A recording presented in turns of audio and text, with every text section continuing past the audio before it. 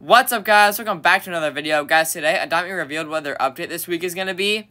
And the update that they're adding this week is going to be the Sunshine Games. So I think this is like inspired by the Olympics that's going to happen soon.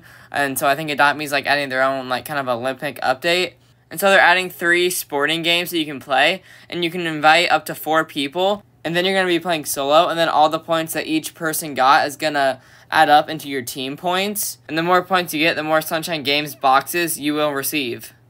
And you will start off with a basic Sunshine box. But the more points you get, like the more you play, you'll be able to earn your way up to a champion Sunshine box. And the better the box, the better chance you have of getting like the better rewards that come out of the boxes. But if you get all the way up to the champion box, you will still be able to earn more boxes. They'll just be randomized. And there's 3 different pets you can earn from the Sunshine boxes. So they're adding a cheetah, a black marlin, and a peregrine falcon. I think all these pets actually look pretty cool, and I'm really excited to try to get these.